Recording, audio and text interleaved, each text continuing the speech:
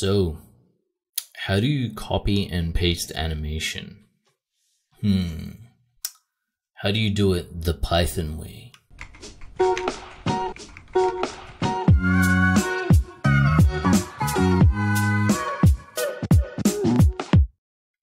So I've got a cube here, it's animated. You can see it's got this jumping, kind of like this jumping character kind of thing. It's got squash and stretch. I've animated it so that it's got all the good stuff. The timing's all there. And, we often do this in animation where we animate a cube just to start off, just so we can get all the timing and all that good stuff correct. And then we can, either reanimate this to match, or, if we could do something a little bit cooler, like copy and paste, that'll save us a bit of time. So that's what I'm going to show you guys today. So of course you can come here and do it the manual way in the animation editor, in the graph editor. And, like go to a particular channel and come here and do copy. I mean, this is the manual way. Nobody wants to do that. Come on. I mean, you can do that, but, sometimes it's not very reliable. You can paste, and you can paste in the wrong channels. You can, mess up the timing based on where your time slider is, and your settings can be a little bit different. It's not very reliable, which is why I'm going to show you guys how to do it the Python way. Much more reliable, much quicker, and much cooler. And in this whole process, I'm going to show you guys what a function is. So let's start. Let's do import maya.cmds as cmds. Should be pretty familiar by now.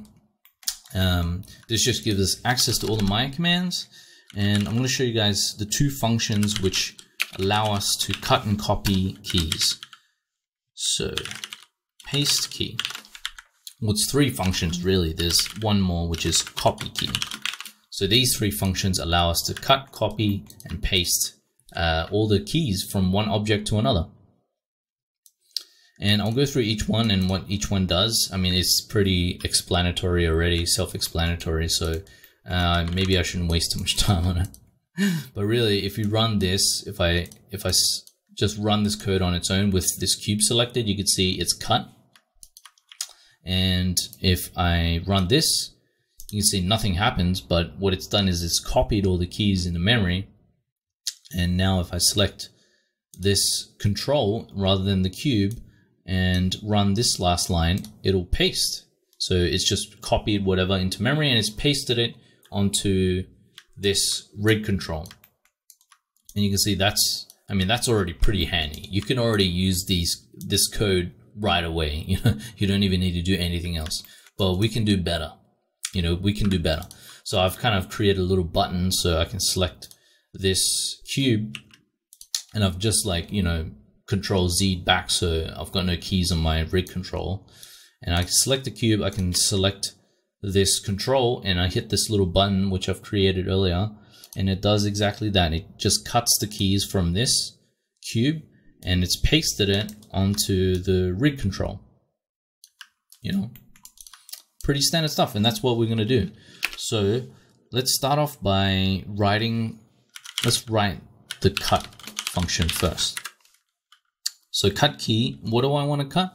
If I don't add anything in there, it's just going to use my selection. But what I want to do is I want to store my selection ls sl is equal to true. So this should be pretty familiar. This cmds.ls sl is equal to true. Just stores your selection in this selection variable.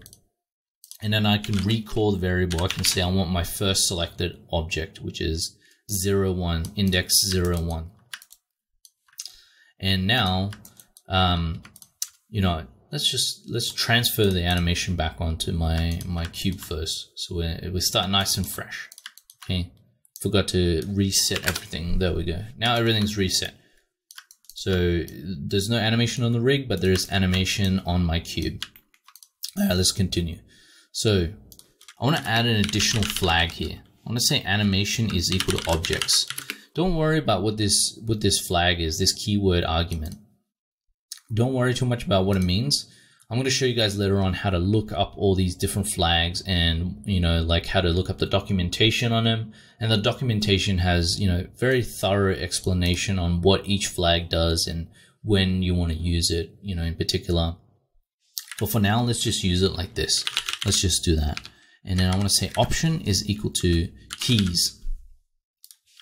And then I want to do cmds.paste key. So I want to paste the key on my second selection. So using O1, index O1. And I want to say animation objects again. And I want to say option is equal to replace completely. Completely. So what this is going to do is it's going to cut the key from my first selection and my second selection. It's going to paste and it's going to replace all the animation that was there originally. So it's going to replace it completely, hence the replace completely flag there.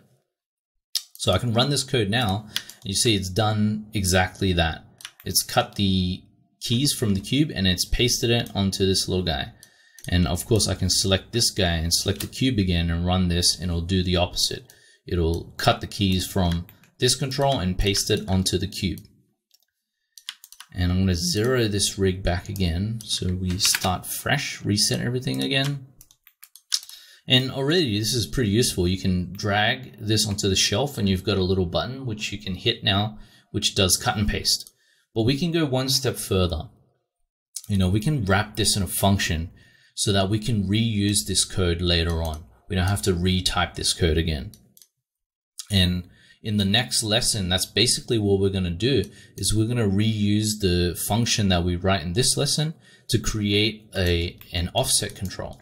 So if I just hide this cube temporarily, you know, this rig here has an offset control. So it's got an offset control around this main cog control. And I can use this offset control basically to offset the animation. And that's great and all, but not all rigs have this offset control, which is why in the next lesson, I'm going to show you guys how to create one using a local locator setup inside your scene, which, you know, basically reproduces the same setup as this offset control.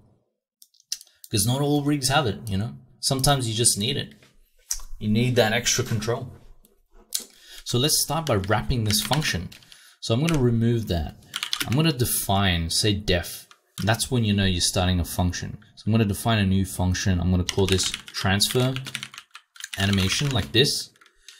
And I want to say here, I want to transfer from object A, obj A, to obj B. So obj A is going to be my source object, and obj B is going to be my destination object. So what I'm going to paste to. And these are basically parameters. I'm specifying the parameters for this function because functions, they can take inputs and they can give a certain output. So when you run a function, it'll take whatever inputs you define in the function, it'll execute whatever code's underneath it, and it'll give a return value.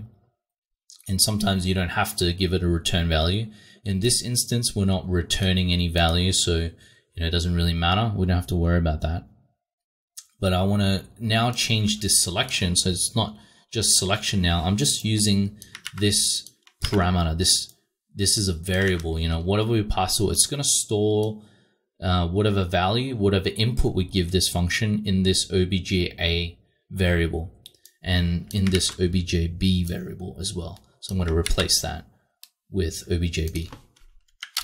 So let's come down here and let's execute this function. So if I don't execute the function, let's bring my cube back. If I don't execute this function, and I do all my selections like a good boy, run the code, nothing actually happens because I didn't actually call this code. What it's actually done is when I run this code, it just stores this function in memory, but it won't actually execute any of this code until I call the function.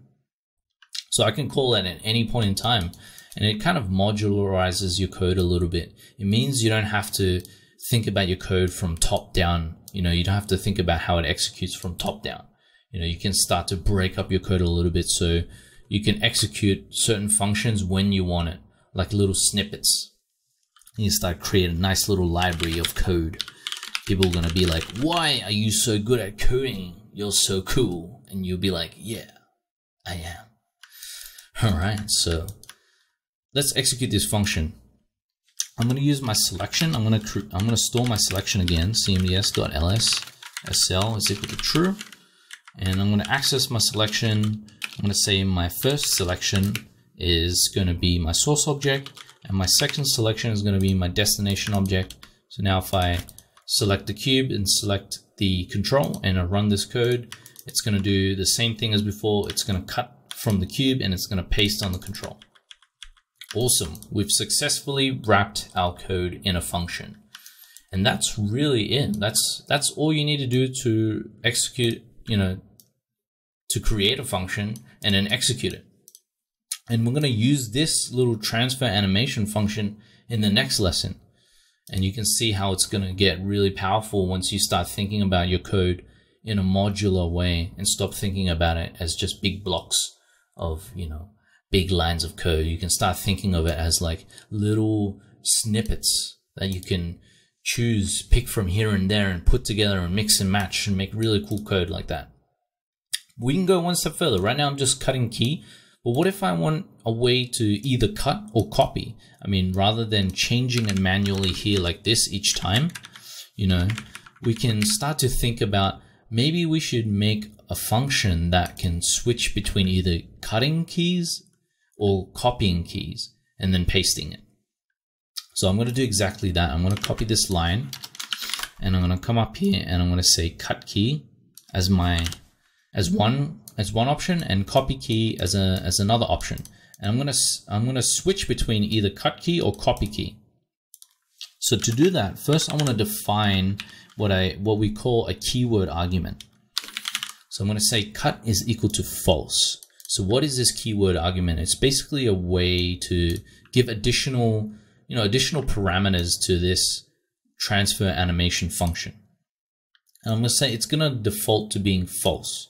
And down here, I'm going to say if cut and else, like this, indent the code. So what does this mean? Well, it's saying if cut is true, then it's going to cut key. And if else, it's going to copy key. So if cut is true, it's going to cut key. If it's not true, it's going to copy key. That's what this else means. Else means if this isn't true, it's going to execute this code underneath. And if it is true, it's going to execute this instead. And then finally, it'll execute this paste key, regardless of whether it's cut or copy. And we use this default value to say, well, if we don't say whether it's cut or not, it's just going to default to copy. But if we do want it to cut, then down here, when we call this function, we can actually say cut is equal to true. So now it's not going to be false. Now, if it's true, if cut is true, it's going to do this instead. So that's how you basically switch between cutting and copying using this if and else statement. And we can have this additional flag here as a way to control what happens inside of this function. Give us a bit more control. So now we don't have to swap the code there all the time. We have to swap cut and copy each time. I can instead just change it from cut here to cut true or cut false. And if it's cut false, you don't really need to put cut false. You can just have it empty because cut is going to default to being false regardless. So if I run this code, cut false, let's just run it. You can see, did it do anything? No, we have to reverse our selection because I forgot to reset everything, but now it's going to copy the animation from the control to the cube. You can see like that. And now if I just delete all the animation on the rig, and if I just wanted to cut instead of copy, I can select this guy, select that guy, and say cut is equal to true. So it's going to cut the keys. And there you go. It's cut the keys now, rather than just done a straight copy. And we're going to use this code later on in the next lesson, like I was saying, to create an offset control for this little rig. Yeah, that's basically it. I mean, we didn't cover anything too crazy, but we did get into something that's really powerful, which is how to wrap your code in functions so you can reuse it later on. And that's really the basis of a lot of programming, is just to try to reuse as much as possible that you've written in the past, because that just saves you from having to rewrite code over and over again.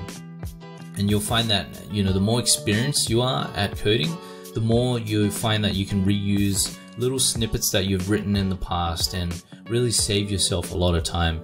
And that's how you can start to do really complicated things without having to write much code at all, because you've written so much in the past already. You can just reuse chunks of code that you've written here and there and put it together and do really powerful, really amazing things. And yeah, you can start to see the power of Python. So stick around.